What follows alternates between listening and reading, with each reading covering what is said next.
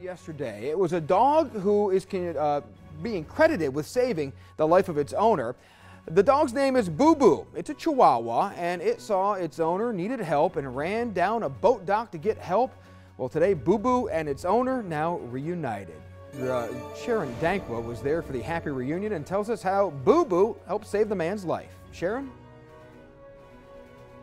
Well, Brian, Rudy Armstrong says he mostly keeps to himself and spends time with his dog, Boo Boo. So when things went wrong, he turned to her. Oh, so Boo Boo come and got me.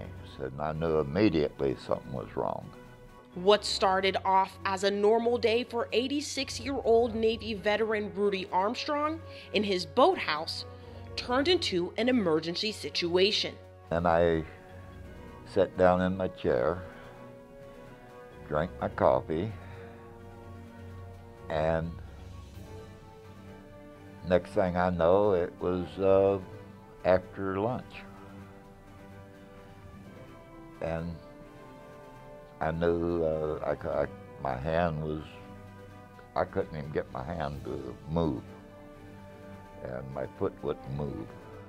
Armstrong says he was having a stroke and couldn't reach his phone, so he turned to his dog and best friend, Boo Boo. But I didn't want to be there for another couple of days before somebody come by, you know. So I said, okay, Boo Boo, go get me some help. And she went and got help. She led the dock master to Rudy, and today, 5 days later, Boo Boo was reunited with her best friend. Got tears running out of my eyes. I missed her so much. Armstrong says he's so proud of Boo Boo and that he wouldn't be here today without her. Live in New Bern, Sharon Dankwa for News Channel 12.